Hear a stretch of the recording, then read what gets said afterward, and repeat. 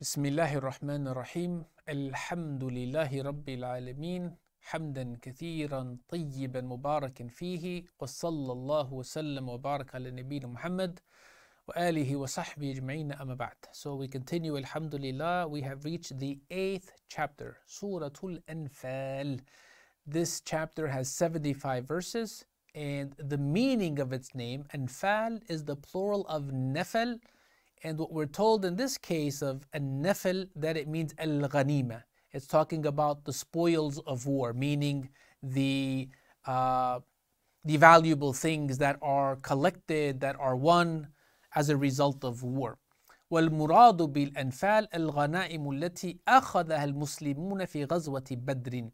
So specifically, that the context for this war booty or spoils is referring to the Battle of Badr, specifically with regards to the Battle of Badr. Well, why is it named Al-Anfal? We're told Surah نزول السورة في غزوة بدر وذكر تقسيم الغنائم فيها. Because this chapter actually is all about Surah Al-Badr, Ghazwat Badr, pardon me, the Battle of Badr. Badr, by the way, is the name of that area where the battle took place. And it's also talking about how these war spoils are supposed to be handled and how they're supposed to be divided and the likes. What other names does this surah have besides Al-Anfal? We're told that it is also known as Surah Badrin. So it is also known as the chapter of Badr based on the war, the battle itself, as well as Surah Al-Jihad, the chapter of Jihad, the chapter of, in this case, what we're talking about of religious warfare in that sense. مقصدها أو مقصدها العام, its general objective, بيان أحكام الجهاد في سبيل الله وأسباب نصرة والتمكين. So Allah Ta'ala in this chapter focuses on a lot of the legal rulings that deal with warfare, as well as what are considered to be essentials for victory, for success, as well as for being able to maintain a sense of superiority, to a sense of authority, meaning to maintain your power. The reason for it being revealed, we're told that it is a Medinan surah. And Sa'd ibn Abi Waqqas radiyallahu ta'ala anhu, he says, قال نزلت في 4 آيات. He mentions about himself, saying that Allah Ta'ala revealed 4 ayat about him or because of him. وذكر أنه أصاب سيفا غنيمة من غزوة بدر. So this is one of them. He says that during that battle, he won a sword. He was able to get a sword as the war booty is concerned. فَطَلَبَهُ مِنْ رَسُولِ اللَّهِ صَلَّى اللَّهُ عَلَيْهِ وسلم. And so he asked the Messenger ﷺ that he could have it, because according to the way that war used to be, that whoever you defeated, whatever they had, you basically took it. So he's thinking about the sword and saying it's mine.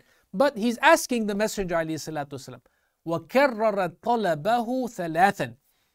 And he repeated asking the Messenger ﷺ 3 times about having the sword, saying, let me have it, can I please have it, for example.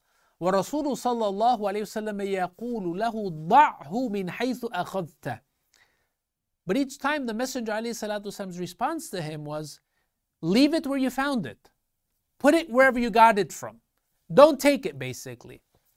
فَنَزَلَتِ الْآيَةِ يَسْأَلُونَكَ عَنِ الْأَنْفَالِ قُلِ الْأَنْفَالُ لِلَّهِ وَالرَّسُولِ. And then Allah Ta'ala revealed the chapter, in this case what we have of Surah Al-Anfal. Allah Ta'ala says, they ask you about Al-Anfal, the war spoils. Say that these spoils are for Allah and for His Messenger. And that hadith is in Muslim.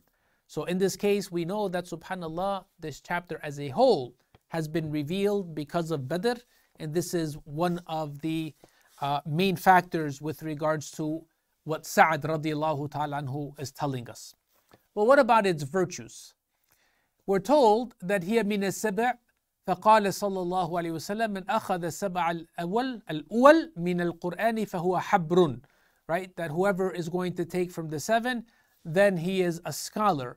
But to be honest with you, I don't know why this is being placed in here, because I thought that this is basically your 8th chapter.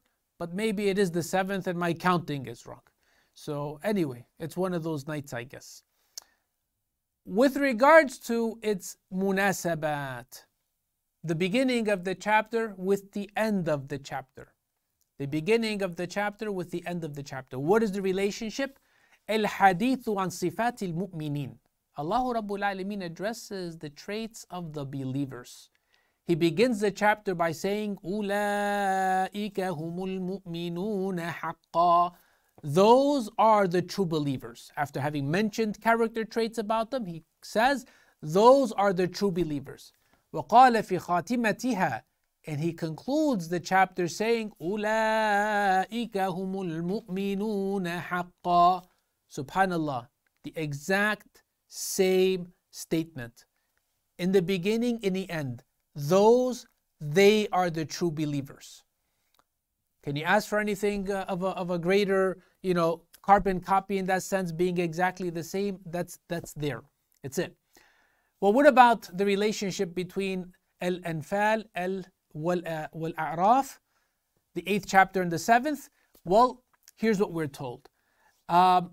لما قال سبحانه وتعالى في آخر الأعراف وإذا قرئ القرآن فاستمعوا له وأنصتوا لعلكم ترحمون.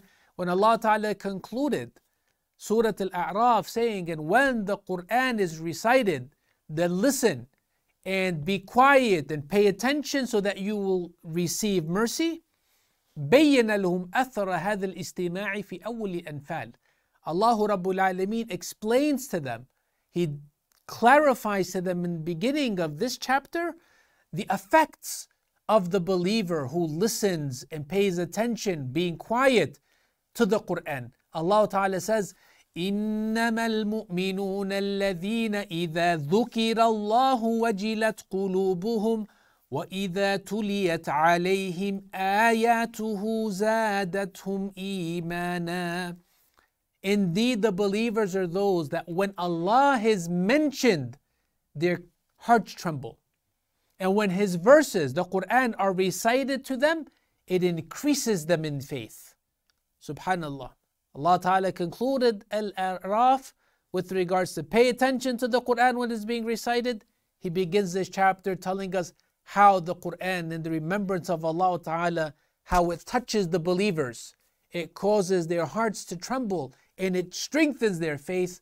Ask Allah Ta'ala to truly bless us to be from the true believers, such that when we remember Him and when the Qur'an is being recited or we are listening to it, that Allah Ta'ala increases our faith, that He strengthens for us our love and our devotion. Allahumma ameen.